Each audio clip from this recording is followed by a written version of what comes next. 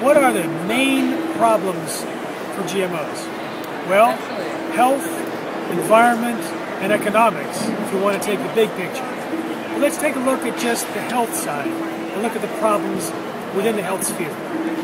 When rodents were fed genetically modified soybeans, they had damaged testicles, the color of the testicle changed from pink to blue, changes in the uterus and ovaries, the DNA functioned differently in the offspring, and smaller babies, sterile babies, and up to half of the babies died within 3 weeks.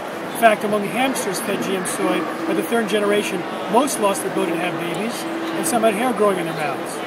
Now that's totally disgusting. That's one example of things that can go wrong, reproductive problems. Another is that the only human feeding study ever conducted and published on GMOs showed that the genes inserted into genetically modified crops transferred to the DNA of the gut bacteria living inside our intestines and continue to function.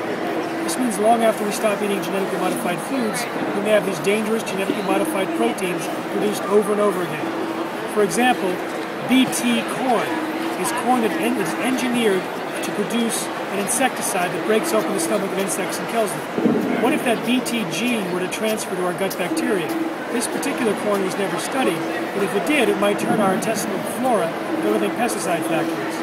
And a third problem is that every significant animal feeding study that looked at immune system problems found them.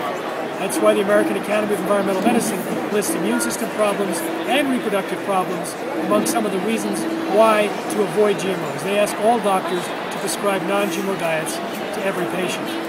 What can we do about it?